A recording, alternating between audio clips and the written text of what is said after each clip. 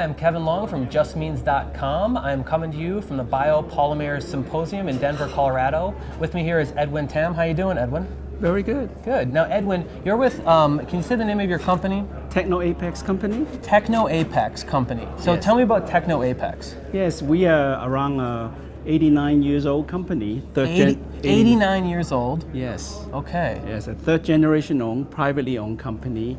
We are one of the largest independent compounder in North America.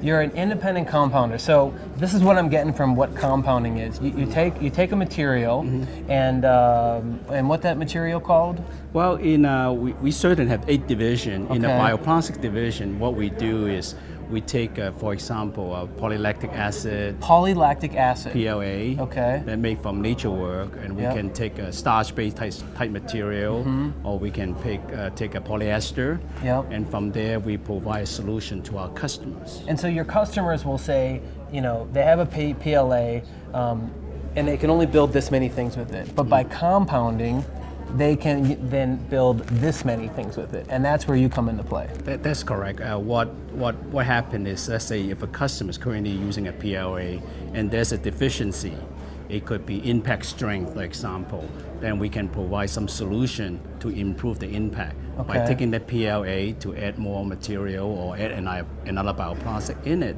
to meet the customer's performance requirement. So that they can build the product that they want to build. Exactly. Okay. Exactly. So you're at the Biopolymers Symposium.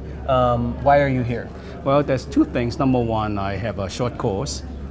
Monday morning, I have an introduction to bioplastics. Okay. That's for anyone who are new to the industry, want to know about terminology, want to know about types of bioplastics, what kind of certification they need, and so on. Okay. So I taught that class on Monday, but more importantly, I come here to listen to people present papers and see what's going on, the latest, what's the new development.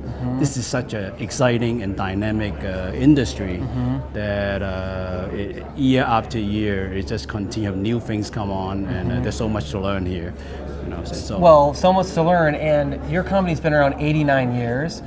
How many years have you been into biopolymers? it's around 2 years, 2.5 years. So it's very, very recent. That's correct. Our company, our president have the foresight that seeing there's a growth here, there's an emerging technology coming up. So we created a whole new division around 1.5 years ago. So an entire division around biopolymers. That's correct. And so 89 years history, where are biopolymers going to be in 89 years from now?